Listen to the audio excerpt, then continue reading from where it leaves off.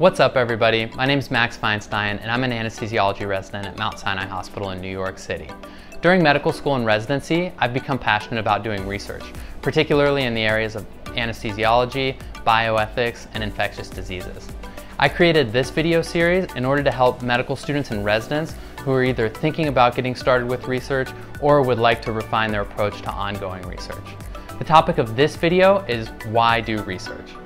Oftentimes, medical students and residents see research as a means to an end, where it's something that they think that they have to do in order to apply for residency or apply to a fellowship because they think that that's what the program director is going to want to see. So I just use this opportunity to caution you and say that not all program directors see it this way. In fact, the minority of program directors see it this way. So I'm just going to pop up on the screen here the NRMP's Residency Director Survey, which shows that this falls pretty low on the list of all of the elements of an application that are important to residency program directors when they're selecting applicants to interview. And the same thing also holds true in the survey for factors that program directors are thinking about when they're putting together their rank list after they've already interviewed candidates. Now, independent of any sort of external expectations about what any program director thinks that you ought to do in terms of research, probably the best motivating factor for doing research is it's something that you're personally interested in.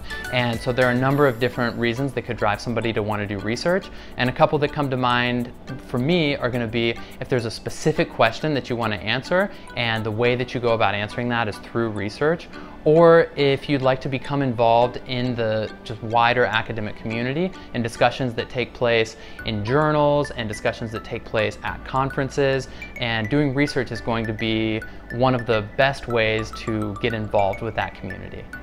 So just to highlight that point with a personal anecdote, I'll talk about one of my new lines of research, which is vaping and anesthesiology.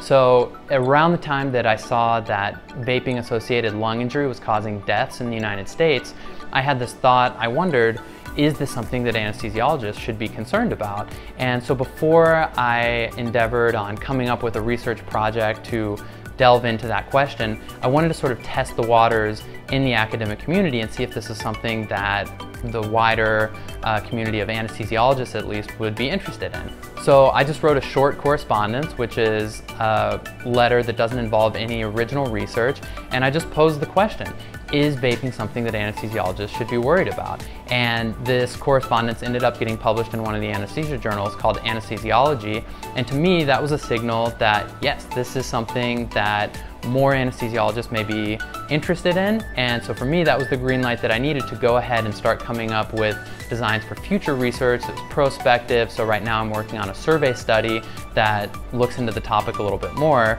And pretty much all this to just say, you know, I had a question that came up about a new topic that was relevant in the United States. And so I just wanted to try and get an answer to that question in the academic community, and I got that answer, and so now I'm going to be able to go ahead and move forward with that. So the last thought I'll leave you with is that research can take a very long time, and for that reason it's vital that you pick out a topic that you're very interested in. So as days turn into weeks, turn into months, and in some cases even years, you're still interested in the topic, so that can be your motivation for continuing to just grind it out until you've finished your research and submitted it and hopefully gotten it published. So again, just a personal anecdote, I had taken a year off to do research between second and third year of medical school, and I didn't finally get my main manuscript published until I was an intern in residency. So all that to say, it can take a long time, and just make sure you pick out something that you're really interested in. Well, that wraps up this video on why you should do research. I'd love to get your feedback, so if you have any ideas or suggestions for future videos, go ahead and leave those in the comments below. And then if you want to be notified anytime I upload a new video, go ahead and subscribe. So that's all. Thanks for watching, and I'll see you next time.